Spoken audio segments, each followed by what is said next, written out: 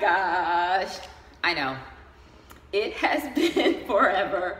And I just woke up this morning and decided that I could not possibly let another day go by without checking in with all of my beautiful, amazing, creative, project life, scrapbooking souls. I feel like every single year, right about this time, I end up posting a video that is an apology video. And it's like, so I've been gone for a while and I'm so sorry. But it is the nature of my life.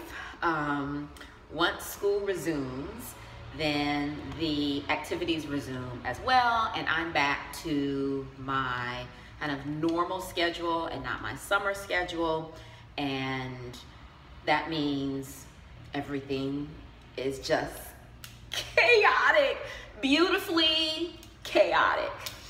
My little guy, he's got drumming lessons and then band practice. My big guy, he's got high school stuff going on and lacrosse practice and lacrosse games, and now he's going to parties and this and that, and I am literally, I'm holding on and trying just to keep it together. And I don't mean that in a way that it's a bad thing, right? I mean, for those of you out there that are holding on to, you know what I mean. Like, we love the fact that we have the joy of having other people in our lives, which keeps us holding on and crazy and chaotic, and we wouldn't have it any other way. I wouldn't have it any other way. But it just means I'm a little bit, you know, wonky. And it makes it difficult for me to scrapbook. And I wasn't sure what I wanted to say, but I have tried to be conscious of being authentic and and seeing joy and being joyful even in the messiness, and trying to be my healthiest and perhaps most joyful self. And I try to practice that, like consciously practice that. And part of what that means for me is that I carve out moments to be creative. I need that. Like, I need to be creative. And sometimes the most creativity I can carve out in my life is moving my bun from the left to the right side of my head. But I don't want that to be the essence of my creativity, right? I mean, I also want it to be about the memory keeping that I do, because it's about creativity, but it's also about something much deeper, and that's important to me. And so that's easy for me to do in the summer when my schedule is relaxed. That's challenging to do during the fall and winter and early spring when it is jam-packed with stuff going on. The other thing that I've been working on and focused on over the last few months is, one, being intentional about finding space to be creative, but also finding and making space for me to exercise my physical self. So like, creativity is this way and this opportunity to exercise my kind of creative self, but I also want to exercise my physical self. And so because I've been intentional about that, I've done a better job with that. During the school year, it gets messy, and so often I haven't made time for that part of me. So far in the last 4 weeks, I've been doing, I guess, a decent job with that. I'm gonna continue to work on that. And that makes me feel strong, like a more complete human being, but the creative piece is missing.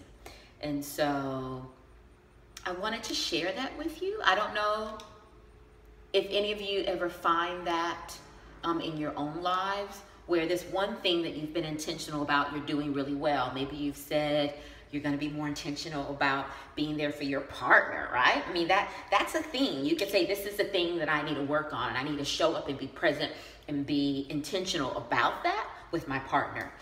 Or it's about exercising, taking care of your physical self, or eating more fruits and veggies. Like, there are lots of different ways that we can move closer to being our fullest and most joy-centered self.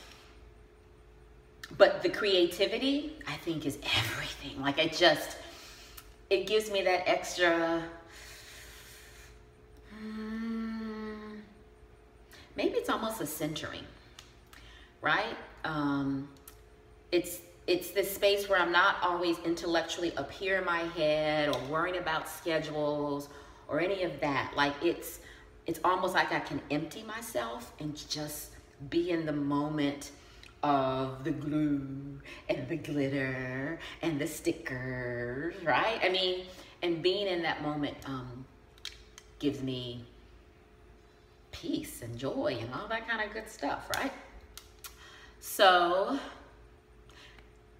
I've got to do better for myself. I hope that you, and if you have ideas about how you do that, how you navigate when and where you choose to show up for yourself, particularly around creativity, I'd love to know your strategies. But more than anything, because I didn't know what I was going to say, more than anything, I wanted to check in with all of you. And I wanted to say, I'm alive. I'm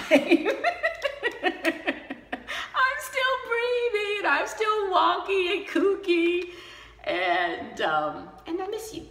I miss the exchange of ideas, the creative energy that flows when you guys post comments and thoughts.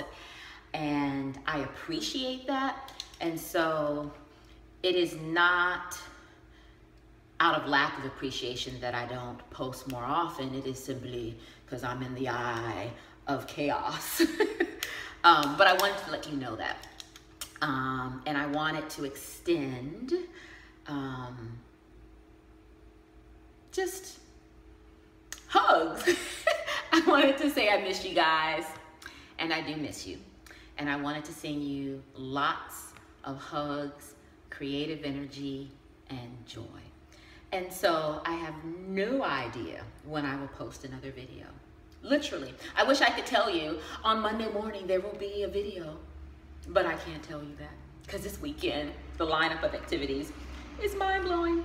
So I can't tell you when, but what I can say is that I'm thinking of you, and I miss you, and that I am sending you hugs, love, and creative joy. Bye.